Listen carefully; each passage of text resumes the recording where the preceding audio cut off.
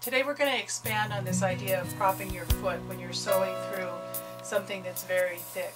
In many instances, my plan A is to design things such as the way this is designed, where my stitch line is here, and when this is inside of my machine and I need to stitch all the way to the edge, my foot's actually 50% propped by the design itself, and that's what I plan when I can. Of course, you can't always do that.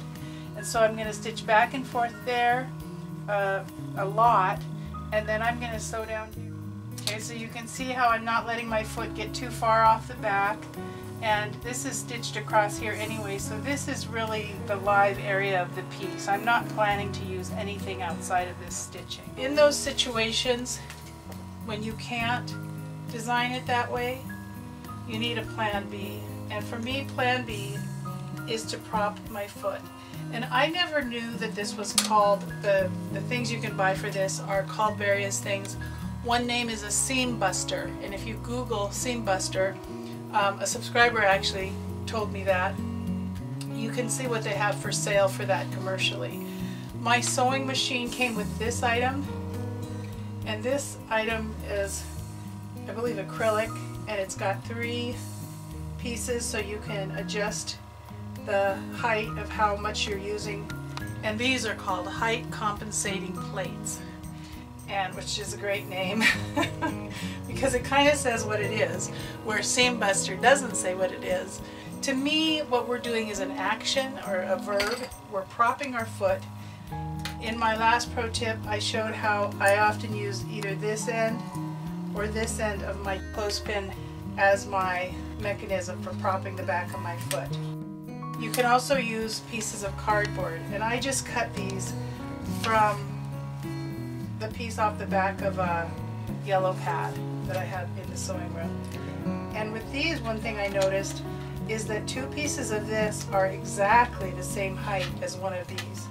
And so 6 of these would give you even more variations, because sometimes what you really want is between 1 or 2, or between 2 and 3.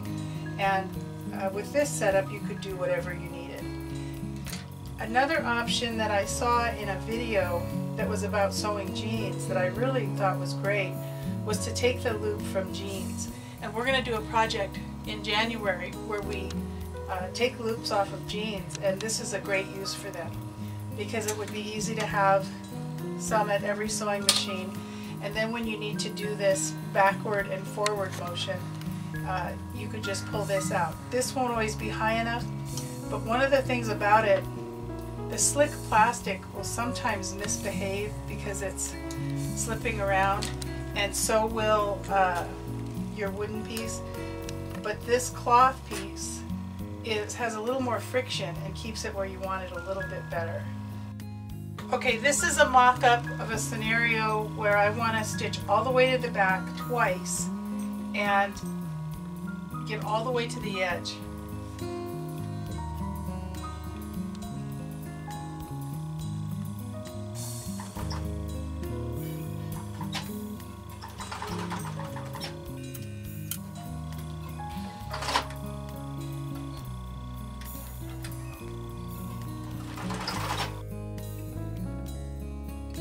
I don't know if you can see that there aren't any skipped stitches. Can you see that?